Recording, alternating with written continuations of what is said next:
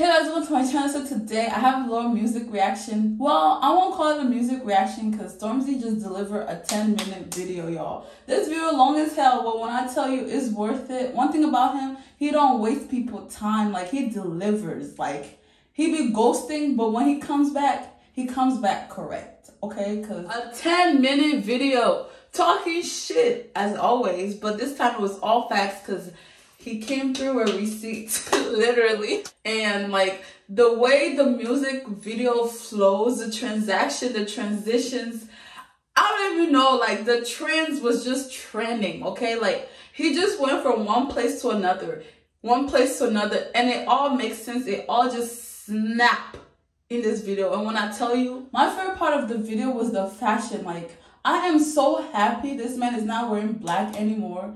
I don't know who he was burying or anything, but all the time, the only clothes you'll see Stormzy in is black. Like, his melon is too much for him to just be wearing dark colors. And like the fact that he wore that blue suit, it not even suit sad, that blue set, my people, when I said this nigga just, when he said, my hairline is an M because I make millions. Something like that. I'm like, yeah, you are not lying. Because you're going to try to shade him and he just going to remind you that.